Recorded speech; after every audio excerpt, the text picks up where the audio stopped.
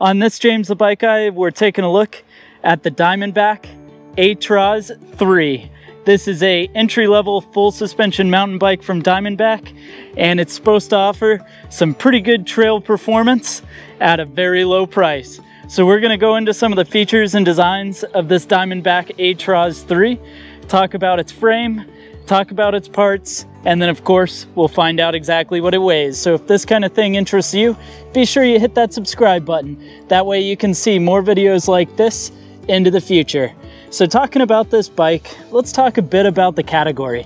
So this is a pretty inexpensive full suspension. So we shouldn't get that misconstrued. This is still gonna be more expensive than an entry-level hardtail, but what it's giving you is full suspension benefits of having a little more traction in the rear because the tire stays to the ground. It allows you to expand your riding a bit while still keeping the price very low for a full suspension.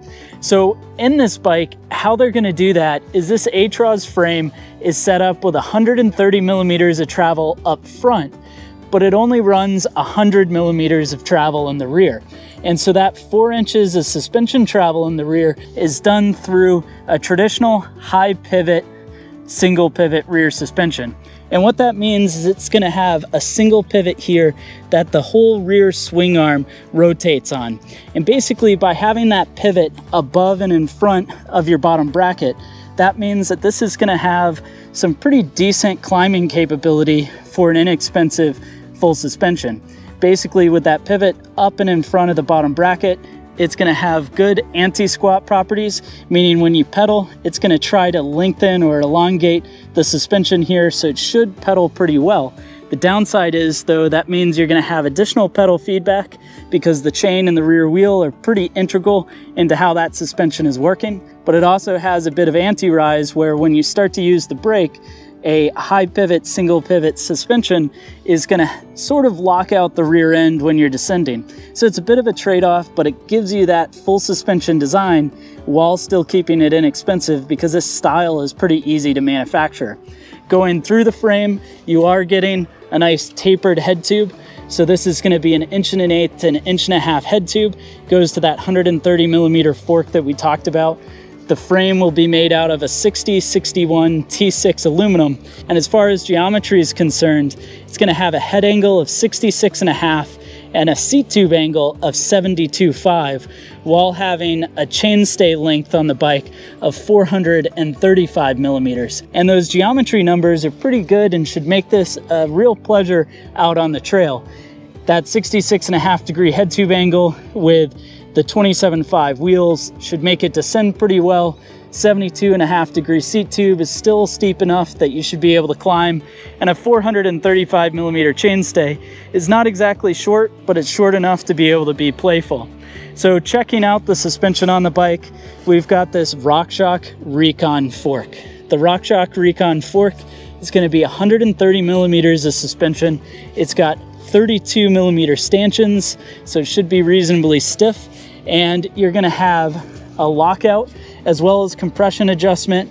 You will have rebound adjustment down on the bottom, and the best thing is this is an air adjustable, meaning you can get it set up exactly to your weight and riding style. In the back, the suspension carries with this RockShox Monarch R. This is an air shock, so you can also set it up to your weight, just like the front. It's gonna have rebound adjustment, so you can dial in how fast or how slow it comes back, but it's not gonna have compression adjustment.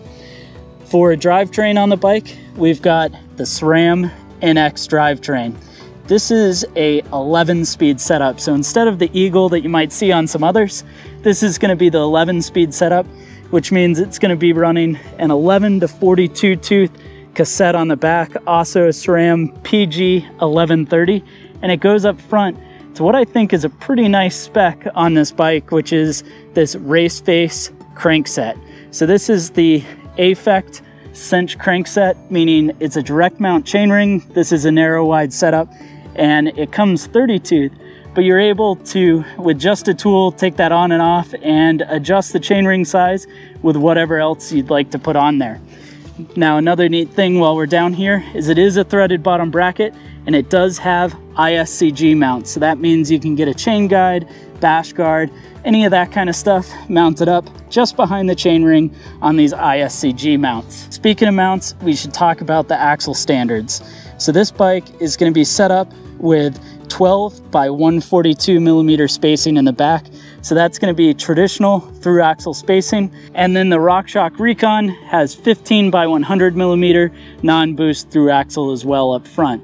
Now for wheels, this is running DDM 5 rims. These are a double walled rim. They're 20 millimeters wide internal.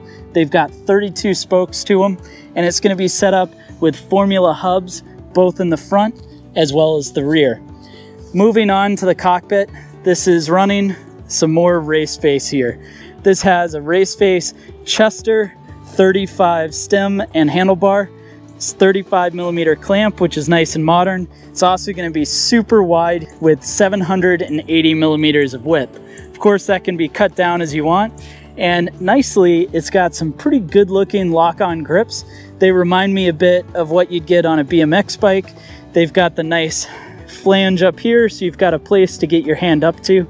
And that's going to operate the 11-speed SRAM NX shifter, and then go to these Shimano MT200 brakes. So the MT200 brake is a hydraulic disc brake. It's going to run a 2-piston caliper both in the front and the rear. It's mineral oil, and here you're going to have some Shimano rotors that are 6-bolt set up as well.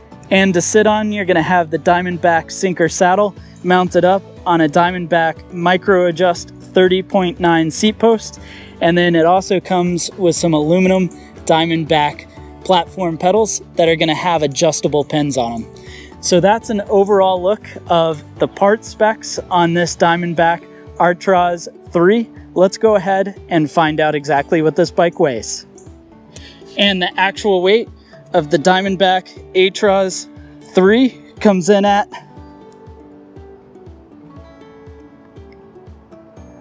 32.85 pounds. Thanks for watching this video on the Diamondback Atroz 3. Go ahead and let me know your thoughts down in the comment section below. While you're at it, be sure to hit that like button, helps me know that you enjoyed the video. And don't forget to hit the subscribe button, that way we can see another bike in the next video.